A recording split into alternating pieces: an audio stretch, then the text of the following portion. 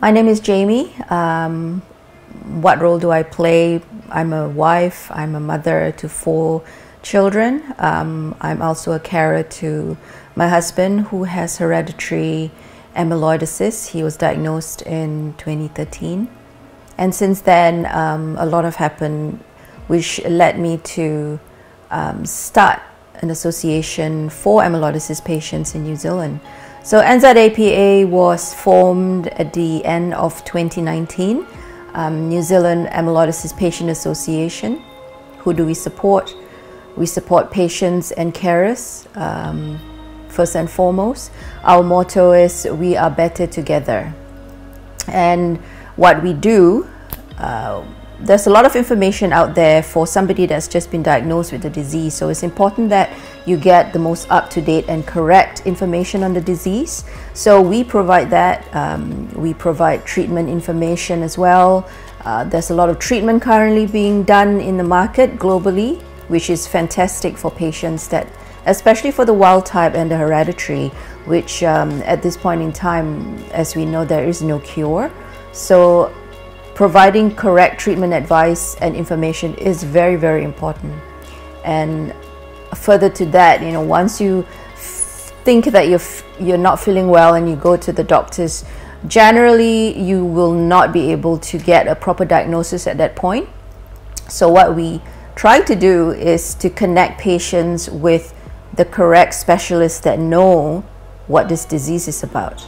So we connect patients with the specialists either locally or overseas.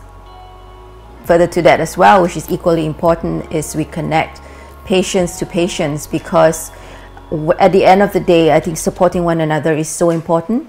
Even carers, because I myself am a carer, and initially when my husband was first diagnosed, it was very, very difficult to come into terms with what was happening.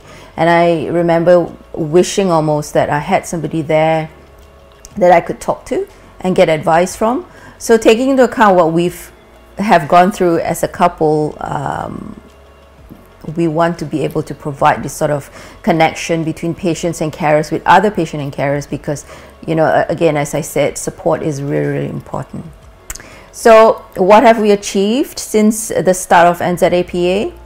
We have placed New Zealand on the treatment map for a lot of pharmaceutical companies. Prior to us starting the association, New Zealand almost is not on the radar for a lot of these treatment entities. So now that we have this association, we are really, really proud, because we are now on the world map, and clinicians overseas and pharmaceutical companies now realize that, hey, you know, we do have Kiwis who are suffering from this disease, so we need to also extend our support and treatment to this country. So we've done that, which is great. We also advocate for disease awareness. As I mentioned, a lot of doctors actually are not aware when they diagnose patients to take into account amyloidosis. So advocating for disease awareness and education is very, very important, not only to the patients themselves, but I think equally important to the practitioners,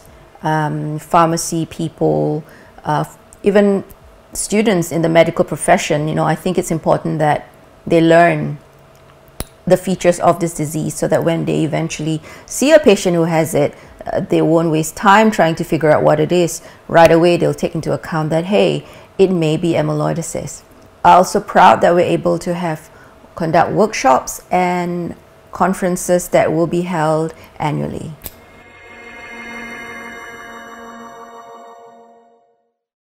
Welcome everybody. Can you hear me? Yes. Yep.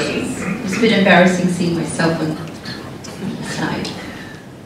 On behalf of New Zealand Amyloidosis Patient Association and Board of Trustees, welcome to all patients, their whānau, and to the healthcare professionals attending this evening. A warm welcome also goes out to our online visitors from different parts of the world. Thank you for taking the time to visit with us for this very important conference. We are all in this journey together. This evening, I want to also use this opportunity to honor the patients who for many years have suffered bravely in silence with this diabolical disease. Many still continue to face this battle bravely with little or no hope for recovery. This year itself, we have seen 3 people pass away. The situation must change.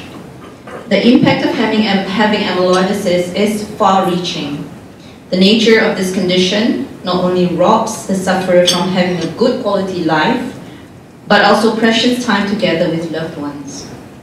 Amyloidosis is like a road-raging truck on life's highway. This heinous vehicle rear-ends everything and everyone that gets in the way into the ditch, leaving only carnage behind. This plight has to stop. We are very blessed to live in beautiful Aotearoa. New Zealand is the first country in the world for the sun to shine on as it rises. Unfortunately, we are also one of the last places among other OECD countries to feel the warmth of rare condition medicine treatment. The only way that we can shift this pendulum is by coming together, patients, caregivers, and clinicians, so we can make a positive difference and impact change. So this evening we sit or stand next to each other to not just learn more about amyloidosis, but equally important, I want you to realize that you are not alone, that you matter, that your voice is important, and that change can happen. My prayer is that as we leave this conference, after all is said and done, more empowered and encouraged. Thank you.